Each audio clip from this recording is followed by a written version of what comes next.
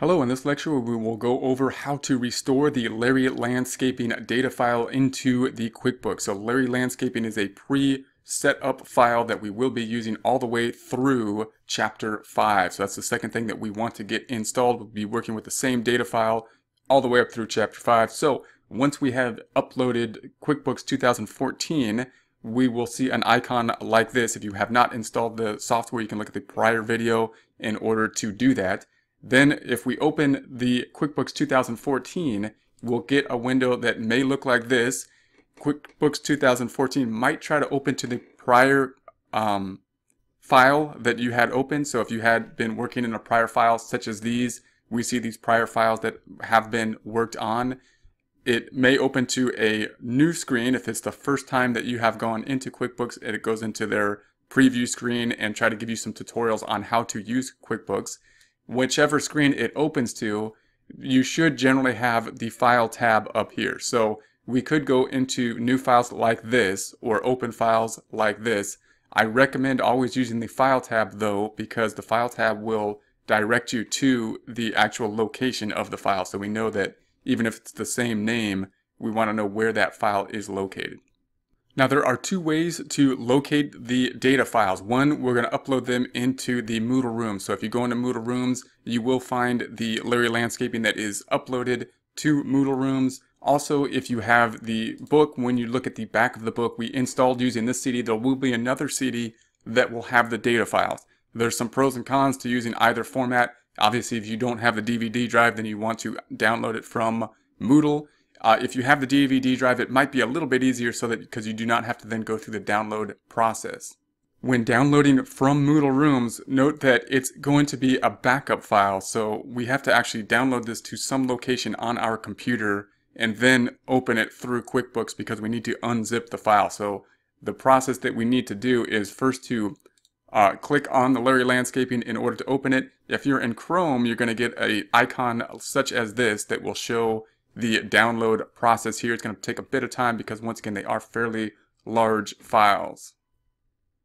Once this happens, we can't just open it. What we need to do is put it somewhere on our computer because QuickBooks cannot open the backup file. So if you're in Chrome, I like to actually go over here and go to the Show Downloads, and I'll show some other browsers as well so you can see it in other browsers. But if I go to Show Downloads, these are all the downloads that are recent. If I take this window and drag it to the left, we can then see the desktop over here. I would then make another folder on the desktop. I'm going to right click, I'm going to go to New Folder, New and Folder. I'm going to create a location for it. I'm just going to call it QuickBooks. Then I'm going to open up that QuickBooks file, and I would make two types of files here. One is going to be the backup. I'm going to make another one that's going to be data files, because we're going to have two types of files. So this is the first thing we need to go over. I'm going to drag this file into the backup file because this is a QuickBooks backup. There's the file. So now it's on our desktop, it's in this folder, and it's under the backup files. Note that if you're using Firefox, just to show you, it'll look a little bit different if we're trying to download the backup file. Once again, we're downloading the backup file. You'll get a thing like this. It says open file. You can't open the file. So because it's a backup file, you're going to have to save it and then select OK. So you have a slightly different pop-up.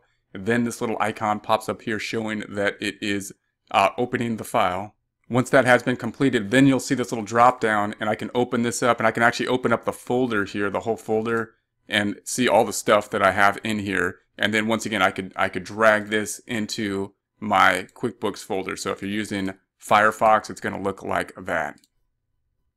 And lastly, if you're using Internet Explorer here, then same idea. If you open this up, then you'll get this ribbon at the bottom. Once again, you can't open it, but you can save it. But I'm going to hit the drop down, and we're going to save as, and this will actually give you the navigation pane so that you can go directly to our desktop is where we put the folder.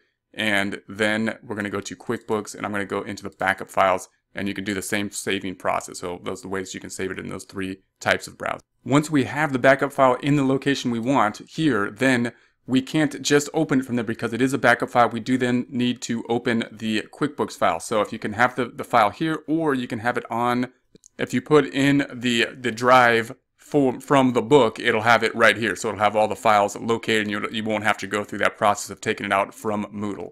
Once you have that information, then you want to open up QuickBooks. So we're going to open up QuickBooks. We're going to ignore whatever screen it is on, and we're just going to go up to File. So even if it's open in another company, that's fine, because once we go to File and we go to Open or Restore, it'll close whatever is open and go through the Open or Restore process. So we're going to go to Open or Restore. And in this case, we're not opening the file because we are restoring a file. Remember, this is a backup file. It's a zipped file. The purpose of a zip file is twofold. One, it's to save the data, and two, it makes the data compressed so that we can then store it more easily. So now we have to unzip it. So I'm going to unzip the file, and then I'm just going to have the default being the local backup. That's the location. Then we need to navigate and find where it is at. I put ours on the desktop. We created a new file called QuickBooks, and we put it into the backup files. So then I'm going to double click on this, and this is the area that we will be opening that file. And then we'll say next. Now we need to know where we want to put it. Note it's already in the same file here. It's in the same area. There's nothing in the window. Why isn't there anything in the window when we just took it from that area? Because that was a backup file, and now we're saving it as a restored file. I suggest not putting it into the same area. You could, but I would hit the drop down or go back to the desktop, go to your QuickBooks file, and then I'm going to put this into the data file, meaning the restored files, and then select OK, and then it should go through the restoration process. If we have this icon pops up, I understand that my computer file will be updated. We're going to update the file. Even if you're using 2014 and this is a 2014 file, there are updates within QuickBooks throughout that process, so oftentimes you'll still have to update the file. File has been updated. You may get a pop-up saying that this is a sample file, so we're going to say okay, that's okay, we know that. And then hopefully we get something saying your data has been restored successfully, which is good news. And if this pops up here, do you want to allow this application to read and modify this company file? We're going to say continue and done. Now we are in the data, so close this icon here. And then we know that we're in the Larry Landscaping because, I'm going to close these up here as well, because we have the sample Larry Landscaping up here in the top. So that knows that we are in the correct file. And if we were to go into the file again, I'm going to close this, the whole thing. And if we go back to the desktop, you can open up the desktop and you can see that there's the backup file. We're not going to open that. We're going to open the data file, which it made all this stuff, but really that's the data file right there. We could open it just like this, like double clicking on it now, since this is the data file, and open it as we do many times from a Word document or an Excel document, where we just find the file, we double click on it, and then it automatically runs the program, and it should run the program and open in that way. So we're going to go OK, and it will open up this icon and open up the program automatically.